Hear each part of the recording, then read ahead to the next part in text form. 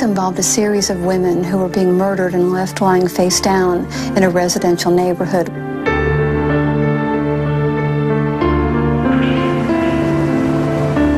We knew the cases were related because the killer left a message on the third victim's back. So we knew we had a serial killer on our hands. In the early morning hours, on a residential street in Miami, Florida, a paperboy approaches a house and makes a shocking discovery: a dead woman's body on the front lawn. It's the first time something like this has happened in this quiet neighborhood, but it won't be the last.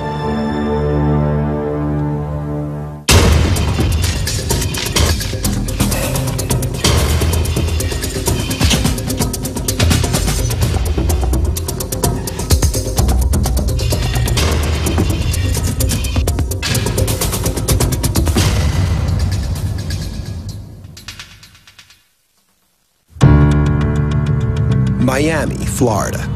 Tourists love it for its sandy beaches and its electric nightlife. And thousands of people travel to Miami Beach via the Tamiami Trail, a long road that stretches from Miami to Tampa, Florida. But one year, the well-traveled Tamiami Trail becomes a place of nightmares for Miami-Dade detective Felix Jimenez when a dead body shows up on someone's front lawn. There was no visible trauma to the victim. At autopsy, they listed it as an unclassified death. As you can tell, it's a nice residential neighborhood, a suburb of Miami, and clearly not some place where you would expect to find a body being dumped. The victim is soon identified as Lazaro Comesana, one of many prostitutes who do business on the seedier side of the Tamiami Trail. An autopsy reveals that Comesana was strangled. Then, 3 weeks later, another body is found, once again dumped on the grass in a safe, quiet neighborhood. This is the exact location where the second victim, Daphne Martinez, was found. Luckily for this case, it was the same investigative team that handled the Comesana death that investigated this death as well. And at that time, they began thinking, are these cases related? There are some similarities, but we weren't sure. 1 month later, they are sure.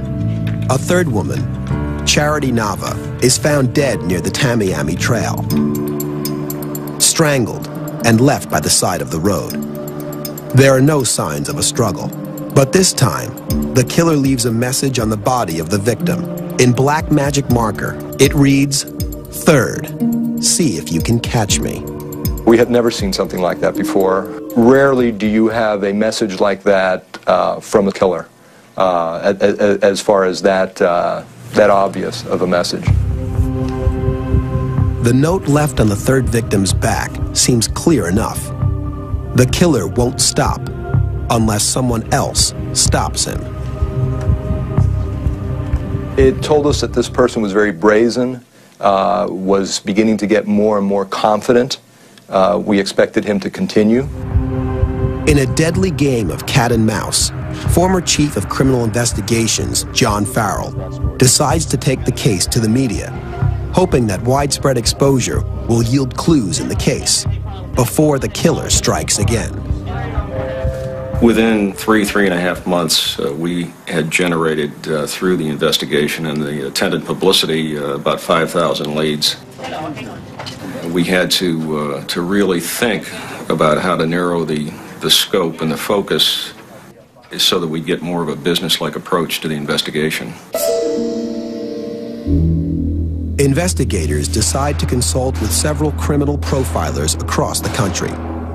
One of those is Special Agent Dale Hinman. Trained at the elite FBI profiling unit in Quantico, Virginia, Agent Hinman has worked on hundreds of cases. She knows that each crime scene tells a story. It's her job to help write the ending. Well, certainly the more cases that you have, the more behavior you have an opportunity to observe. So it's For profilers and detectives working a serial case, there's an urgency of trying to prevent the next homicide, but also examining how the person has changed from the first to the second to the third to any subsequent homicides. What is he doing different? One difference catches Special Agent Hinman's eye immediately. The killer's taunting message scrawled on the third victim's back. He wanted to be given credit. He wanted to challenge the police. He wanted everybody to know that he had killed all three of these women. A lot of times people kill victims and they hide the bodies so no one ever knows that they're dead. This individual wanted the victims found, and he wanted the police and the media to know that he had killed all three. 3 people dead, all at the hands of a serial killer now known as the Tamiami Strangler. On the third victim, the killer leaves a message challenging police to catch him. Now a team of detectives is trying to do just that, but the clock is ticking. It's very different when you're working a series of cases because you absolutely know that any minute you're going to have a next victim. And they do. Only 5 days after the third victim is found, another body turns up.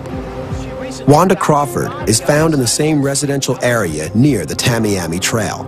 She has been asphyxiated and left in a parking lot outside of an apartment complex. This time, no note has been left at the scene. But to Special Agent Hinman, there's no doubt that the Tamiami Strangler has struck for a 4th time. Hinman decides to visit the crime scene so she can see what the killer saw. My first impression about this crime scene is that in the first 3 homicides, the scenes look pretty similar. It's all residential neighborhoods that are largely Hispanic. So the offender in this case probably feels this is a comfort zone, and he's likely to be Hispanic himself. In order to gather more information, Hinman meets with the lead detective, Felix Jimenez. When you see victims like this where there's no visible trauma, it's basically a soft kill. And the individual who would commit this type of crime would be somebody who was very controlled about what they do. I wouldn't expect to see a criminal history for bar fights or just violent acts against strangers. It's the kind of person who walks around with a lot of bottled up anxiety and anger that he's able to be so controlled that he can murder someone and not basically put a scratch on them. One thing that is really interesting, Dale, is how we've noticed that the bodies have been dressed, and one of the ways we can tell is that some of them are, their clothing is inside out. And I think that's really important because when this person is completely finished with these victims, he takes the time to dress them neatly and he puts them fully clothed on the side of the road so that whoever finds them, even though they're finding a dead body, they're not being shocked by a naked person lying there in some degrading position. But he's making an impact statement, dumping a body in a residential neighborhood in the front yard, but yet he cares enough to dress them and not leave them naked. He needs to make more of an impact. Oh, certainly, but he softens the entire issue, that this isn't a person who is involved in this rage against women where he's totally out of control. With the information gathered from the meeting, Agent Hinman believes that the killer is likely to be an Hispanic male who lives in the area, someone who craves attention. But because he kills while barely leaving a scratch on his victims, he probably doesn't have a history of violent behavior. Then, less than a month later, a 5th body turns up. Detectives notice that the killer's MO is starting to change. Nicole Schneider, our 5th victim, again, was from that area. She was found in a trailer park. Well, as I mentioned before, the first 2 victims, the level of violence was so minimal that the medical examiner at first was unable to determine the manner of death. But progressively, we began to notice more and more trauma on all the victims. The violence seems to be escalating, and so is the pressure on investigators to catch the killer. These high media, intensive focus, full speed ahead investigations, public clamor, individuals being murdered, taunting of police, it's very difficult not to personalize this, and the investigators want it solved so badly. They can see the next victim coming out there, and there's just this tremendous pressure from all concerned. In a race against time, detectives fan out across Miami, requesting DNA samples from men who frequent the red light district, men who live near the Tamiami Trail, and men with prior convictions for sex crimes. Thousands of tests are conducted without a single match. Frustrated, detectives must keep moving forward, hoping that sooner or later a promising lead will appear. And it does. A citizen who was walking through a parking lot near the Tamiami Trail found a pile of photographs, the Polaroid type, that depicted an individual writing on a woman's body with a magic marker, and he handed them over to the police. Investigators immediately think of the Tamiami Strangler's third victim and the taunting message that was left on her back by the killer. The man in the Polaroid is quickly identified as Eddie Rowe, an alleged drug dealer who lives right off the Tamiami Trail. We're about 5 blocks north of the main pickup area where the majority of the victims were picked up by the suspect. This was Eddie Rowe's house. The girl in the photograph is Kim Mio, also known as Kim Scott, and clearly visible is the individual Rowe writing on Kim's stomach with a magic marker. With hopes high, investigators take a closer look at Eddie Rowe. This was the guy. I mean, we said, you know, it can't be a coincidence. This ties in to the case. We have a victim that's been written on with a magic marker, and here's an individual that is writing on someone with a magic marker.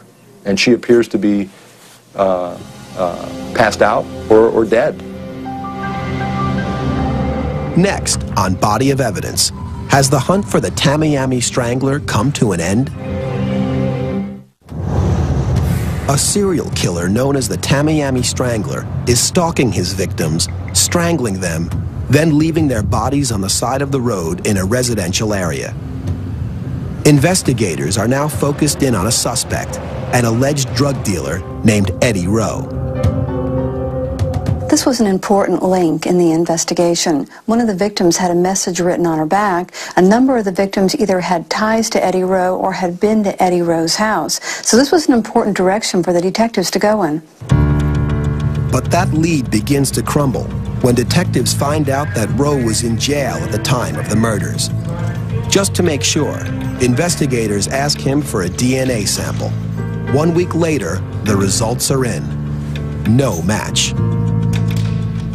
We had individuals that we swore this was our killer, and the DNA came back negative. But it wasn't that much of a disappointment because we still had so many other viable leads to continue on. Detective Jimenez and his team have started working on other leads when the Tamiami Strangler strikes for the 6th time. A woman named Rhonda Dunn is found, strangled and left behind in the same neighborhood as the 5 previous victims. But this time, the victim has been severely beaten. Some investigators think the killer is simply becoming more violent, but Agent Hinman sees another possibility.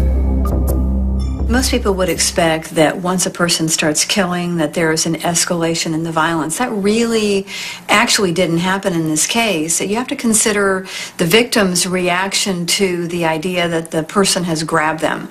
And if a person is somehow, for a split second, warned, then they may resist and cause injury as a result of fighting with the offender.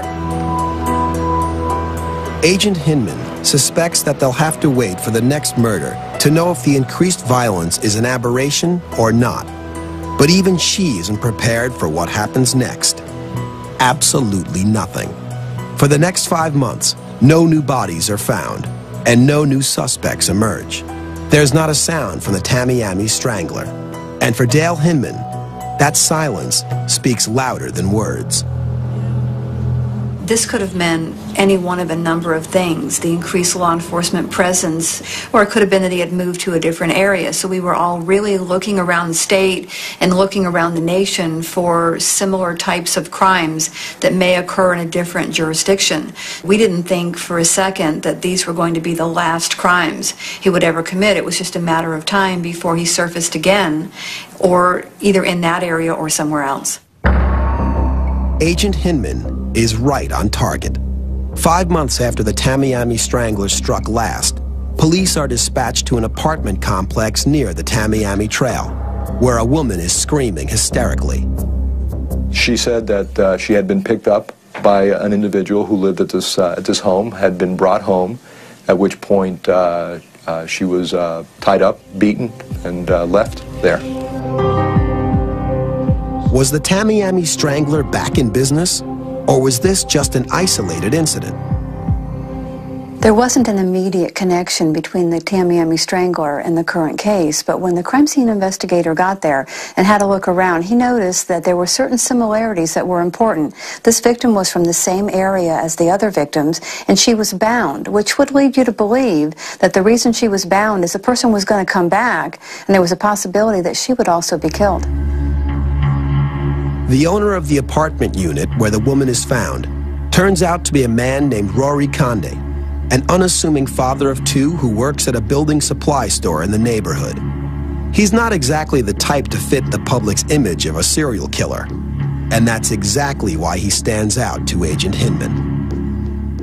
This individual has to look very ordinary to everyone, a real guy next door kind of look, not somebody that the media normally portrays as, you know, the evil serial murderer type person who everybody's afraid of. He needs to look very unsuspicious to a very cautious group of women.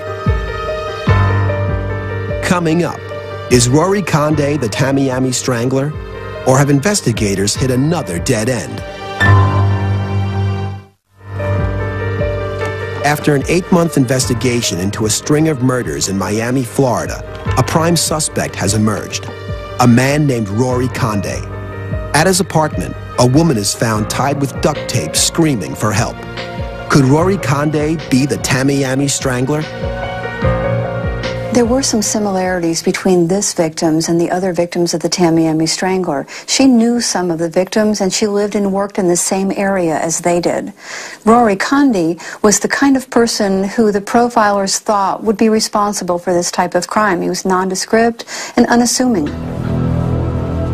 A DNA sample taken from Rory Conde is rushed to the lab, while investigators anxiously await the results. I was at a violent crime conference in Fort Lauderdale when Felix paged me and asked me to call him 911. So I stepped away from the table and called, and he told me that he had Rory Conde.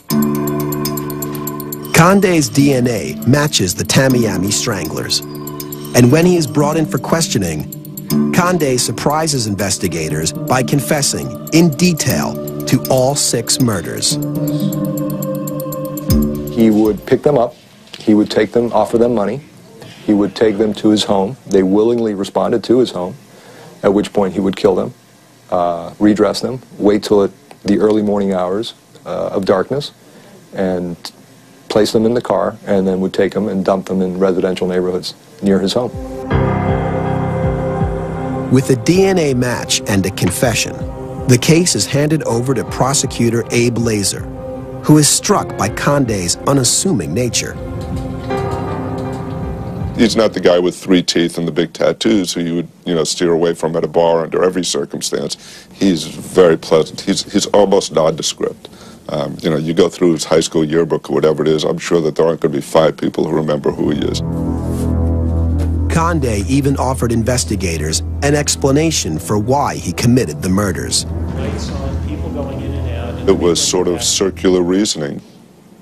His basic concept was this. His wife would catch him coming home late in the morning or well past midnight, and she would accuse him of going out to see prostitutes, and eventually he said that he did.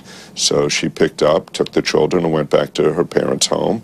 That made him very angry, and he was going to get back at the prostitutes for ruining his life. I didn't say it was a good explanation, I said it was his explanation.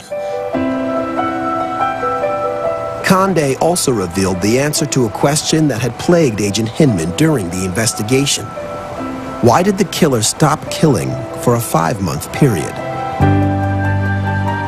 We later learned that during that 5 months where there weren't any crimes that matched these in that area, there was a reconciliation between he and his wife, and he was at that time, trying to stay home and do things to stay involved with his marriage and his 2 children. We, the jury, find as follows. As to the defendant in this case, A, the defendant is guilty of first-degree murder. In the end, Rory Conde is tried and found guilty for the murder of his 6th victim and is sentenced to die for the crime. Shortly thereafter, Conde agrees to plead guilty to the 5 other murders. He remains on Florida's death row. I saw this individual as someone who enjoyed these crimes and wanted attention for the commission of these crimes. Rory Conde may have thought that these women were disposable, but they were not. These were, in many cases, somebody's sister, somebody's daughter, somebody's mother. These are not disposable people. Everybody is a human being, and they deserve law enforcement's complete attention, and they got it in this case.